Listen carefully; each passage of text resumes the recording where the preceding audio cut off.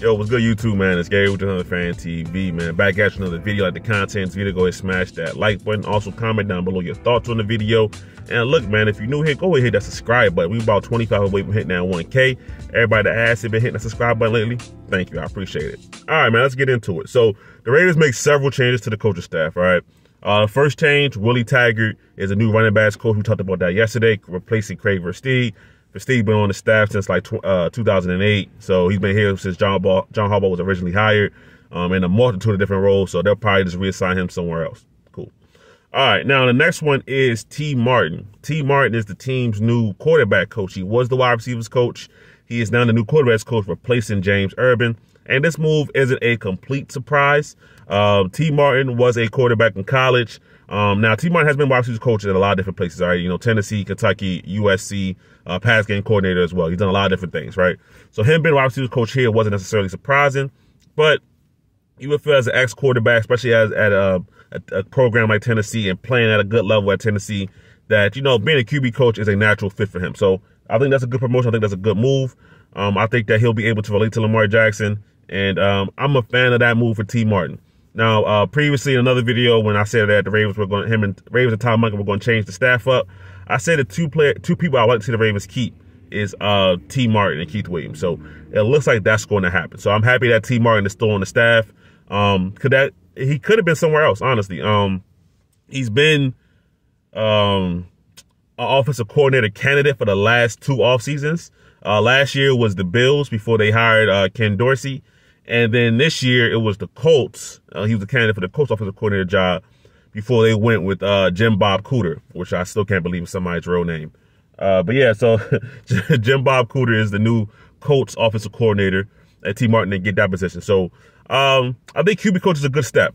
I'm not going to say it's a promotion, but when you see a lot of these people who are getting interviewed for offensive coordinator jobs and, you know, that taking that next step, they come from QB coach. They come from pass game coordinator. So if T. Martin wants to be an OC, then go from an OC to a head coach, I think a QB coach is a nice step on that ladder for him. All right, so I'm happy with that.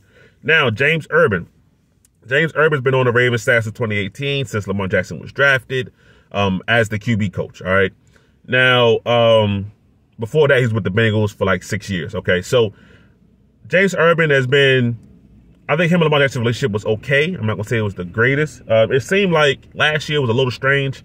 Like, I think they had a good working relationship. I'll put it like that. I don't think they hated each other or disliked each other, anything like that. But last year was a little strange. You know, there was training camp when Lamar brought his own personal guy, his own personal QB coach to training camp, which is not something that you see too often.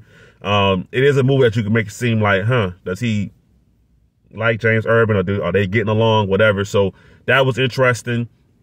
I thought the writing was kind of on the wall there. Then also, just a couple weeks ago, you know, James Urban was in the mix for the Ravens offensive coordinator position. So he could feel like, hey, man, I got passed over for that. It's time for me to go ahead and do something else, do something new. And now the rumor for James Urban is the fact that he could join the Cleveland Browns staff. So imagine he's going to be on 3 AFC North teams, you know, the Bengals, Ravens, and the Browns. That'd be kind of crazy. But anyway, the rumor is that Justin Rebeck said that him and Kevin Stefanski, I don't know why I couldn't say that. Him and Kevin Stefanski are friends. Stefanski has tried to hire James Urban before in the past, so that could be a natural fit. Cleveland doesn't currently have a QB coach to my knowledge because their old QB coach went to Arizona and is now the Arizona Cardinals' new offensive coordinator hired by Jonathan Gannon. All right, so that could be a fit for him right there. You know what I mean? Now for the Ravens, good moves. You know, some shuffling around, nothing that was really as far as, you know, they went outside the building and hired somebody. But I like T. Martin staying. I think that he's a progressive passing kind of guy. So I think he'll be good for that. Him being kind of stuck behind Greg Roman was, I don't think it was the best for him, to be quite honest. Now, the second move that the Ravens made was they took Steve Saunders, the strength and conditioning coach, and removed him of his duties. All right. They got in a guy named Scott Elliott. I'm not going to say I can give you a full history on Scott Elliott, but he is the new Ravens strength and conditioning coach. And the reason that this move is important is because Steve Saunders is kind of a controversial figure in the Ravens organization, especially if you look at Ravens Twitter, right? So he's a guy that multiple ex-players have blamed for their injuries and the training program going too hard, things like that. So Derek Wolfe, ex-Raven. He said that, he wasn't a fan of Steve Saunders' training program. He said that the Ravens train to be good for the first 4 to 6 weeks of the season, and then they tail off at the end of the season. And the last couple of years, we have seen that. That's been the truth, right? Now, Derek Wolfe, I'm not going to – he's kind of funny because, he was hurt with a back injury, but we saw that picture of him carrying a bear on his back. I'm not a doctor, but that can't be good for your back. But he wasn't saying anything that other people haven't said. So Matthew Judon, ex-Raven as well, he wasn't a fan of Steve Saunders. Somebody had found a tweet that for 2021 that Sean Elliott had put up, talking about his, recovering from his injury and his adversity. And Matthew Judon said something to the effect of keep your head up. Then he had a hashtag of fire Steve. So he ain't talking about Steve Bisciotti. He was talking about Steve Saunders, the strength and conditioning coach. So he wasn't a very popular figure. At least it didn't seem like he was. So I'm not surprised by this move at all. Also, back in 2020, I think Steve Saunders was right in the middle of the Ravens having a coronavirus outbreak. Back when COVID was, really, really rampant. So it's been a couple years coming for Steve Saunders. And yeah, I think it's a good move. I can't tell you who Scott Elliott is, but hopefully he can do a good job of keeping the Baltimore Ravens on the field and healthy and have a training program where the Ravens are not just good in the beginning of the season, that they can stretch it out throughout the entire season, not have a lull and fall off. If he can do that, automatic upgrade, 2 thumbs up for me. So that's how I feel about that move right there. All right. So those are the major Ravens coaching staff moves. Now, with T. Martin vacating the wide receivers coach position, that leaves that position open. All right. Now, in my opinion, the Ravens should just take Keith Williams, who was the pass game coordinator, and make him the wide receivers coach. All right. He already does a ton of work with the wide receivers. If you've been to any of the training camp practices, you'll see Keith Williams out there working with the wide receivers. He pretty much runs their drills, not by himself. T. Martin is kind of, watching all over there, but he pretty much runs the wide receiver drills. So, he's a natural selection. Also, he's a renowned wide receivers guy. I've mentioned this before. Sammy Watkins, Tyreek Hill, Devontae Adams. These are all guys that seek out to work with Keith Williams. So he's respected amongst wide receivers. And I think that you're going to say, well, the wide receivers haven't gotten any better since he's been here. Right? Okay, cool. But you got to think of the system that they were playing there. Greg Roman's system de-emphasized the wide receivers. So a guy like Keith Williams, the work he was doing, it couldn't have been showcased. It couldn't be seen.